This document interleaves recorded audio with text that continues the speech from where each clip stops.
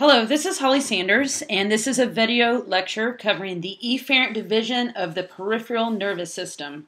In this video, we are going to finish up the nervous system by looking at a couple of efferent pathways. But in review, let's look at an entire nervous system flowchart so we can see what we've covered already. First of all, the nervous system breaks into two major branches. The central nervous system, or CNS, which is comprised of the brain and the spinal cord. So be sure to go back and review the video lecture on the brain as well as your outline and brain diagrams.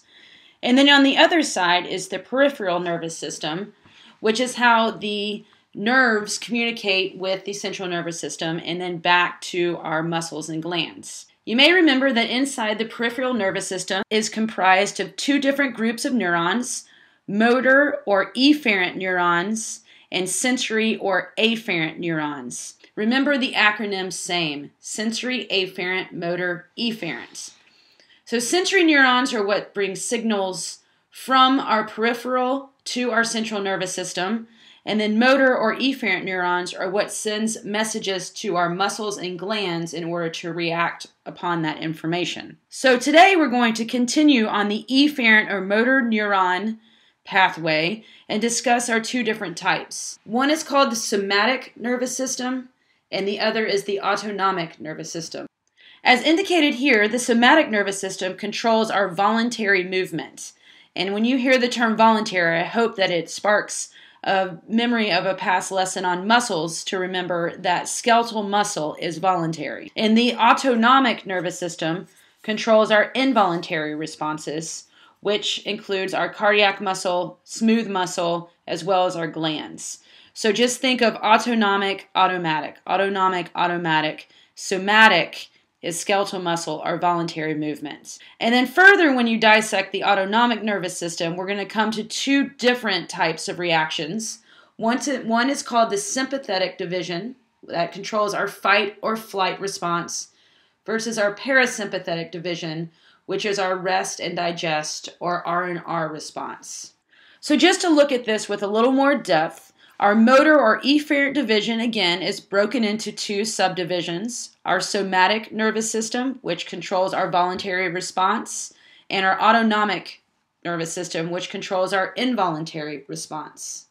Within our somatic nervous system, it's our voluntary response through our efferent or motor pathway of neurons. It controls our skeletal muscle. And if you remember back to the stages of an action potential where the nervous system meets the muscle cell, or our neuromuscular junction, you may remember that it requires a neurotransmitter to move the stimulus across the synaptic cleft, and this neurotransmitter is ACH, or acetylcholine. This is a review of what we did in the muscle system, so now all you have to add is the new term for our pathway to our skeletal muscle, which is called our somatic nervous system. Our autonomic nervous system controls our reflexes and involuntary muscles, smooth muscle, cardiac muscle. It controls our glands, which release our endocrine hormones as well as our exocrine responses. It also regulates our digestive system, blood pressure, urinary system, basically all of the smooth and involuntary responses that our body uses to maintain homeostasis. Within the autonomic nervous system, we have two subdivisions listed on the right-hand side, the sympathetic division and the parasympathetic division. Within our autonomic, which means automatic nervous system functioning, our parasympathetic division maintains our housekeeping or homeostatic activities. In fact, I imagine the majority of you are in parasympathetic nervous response right now. This is where we regulate our smooth muscles to do things like digest, defecate, diuresis, which is make urine, do things that maintains our necessary body function. The way I like to remember the parasympathetic division is basically our R&R. Everything is in rest, everything is working on maintaining homeostasis by digesting, by creating urine, getting rid of toxins, anything that needs to happen for a normal everyday health and homeostasis.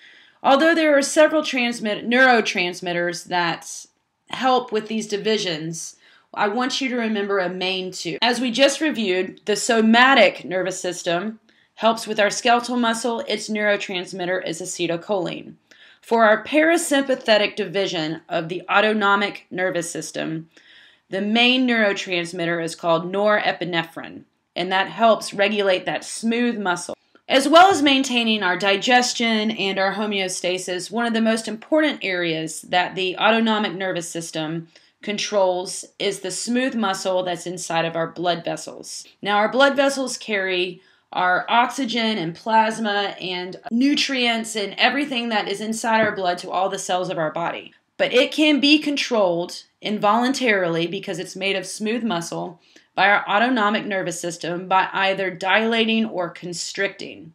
So when a blood vessel dilates, more blood can go to an area. When it's constricted, less blood goes to an area. This becomes very important in our autonomic functioning as far as our parasympathetic and sympathetic reactions. When the body is in a parasympathetic response, the blood vessels dilate to areas of our digestive system, our urinary system, our reproductive system, areas that need to regulate to maintain homeostasis. The more blood that's delivered, the better those cells will function as far as maintaining our homeostasis and giving us the ability to perform our necessary body functions. While it's dilated, or more blood going to the digestive and urinary divisions, blood to the brain and to our skeletal muscles is shunted because they're not being used as much. This is in contrast to our sympathetic or fight or flight autonomic system. Our sympathetic system is what maintains our homeostasis in a time of stress or unusual stimulus. So imagine if you were in a life-threatening situation, all of the blood vessels, which are controlled by our autonomic nervous system because they are made of smooth muscle, will dilate to our skeletal muscle and brain. This will allow us to think faster. This will allow our responses to our skeletal muscles to get more oxygen, which allows for more ATP creation, so there can be more energy released.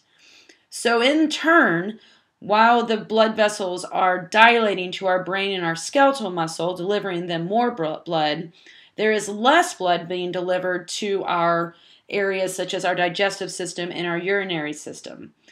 When someone is in a sympathetic response or fight or flight response, it is supposed to be for a short-lived time and only in order to protect them from whatever is stimulating that response. In order for a sympathetic reaction to happen, during a synapse, or when the neuron speaks to another neuron through an action potential, epinephrine is the main or most common neurotransmitter that is used to continuate that stimulus or signal. Epinephrine is commonly referred to as adrenaline. And I know you've all heard of adrenaline. It is a hormone released by our adrenal glands, which sit on top of our kidneys, in order to allow us to go into this sympathetic reaction. So take a moment and just think of something that sends you into an adrenalized state and what happens to your body when it does so.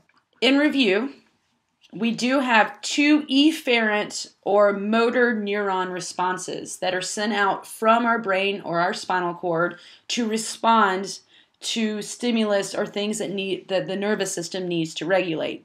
One is called our somatic pathway, and its neurotransmitter is acetylcholine, and it helps fire skeletal muscles through that action potential that we studied. And the other is autonomic. This is where you can have a sympathetic, a fight or flight, or a parasympathetic, a rest or relax reaction. Sometimes acetylcholine is used, but what I really want you to know at this point is that normally in a sympathetic reaction, our neurotransmitter is epinephrine, and in a parasympathetic reaction, our normal or most common neurotransmitter is norepinephrine.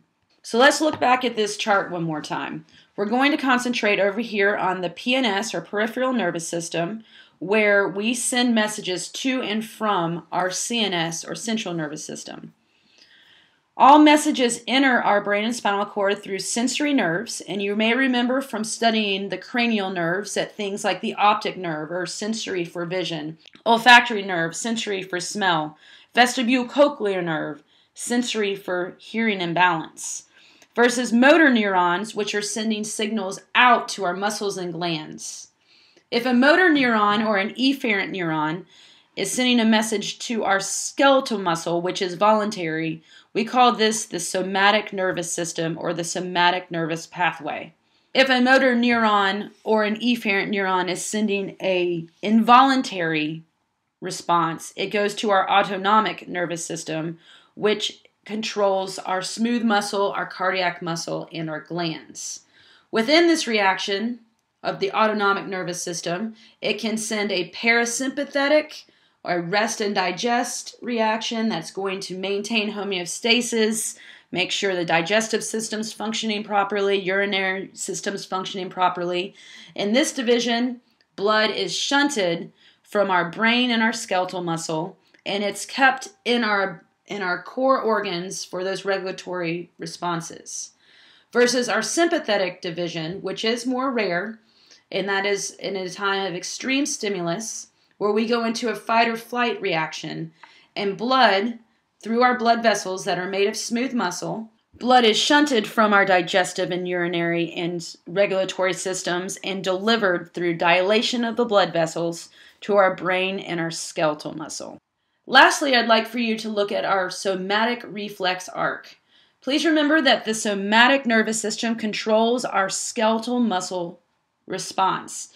But a reflex arc happens when there's a jerk reaction. I'm sure you've all been to the doctor where they hit you on the knee and your muscle jerks involuntarily. Now, we all know that skeletal muscle is voluntary, but within a reflex arc, it does move involuntarily because of this very important loop.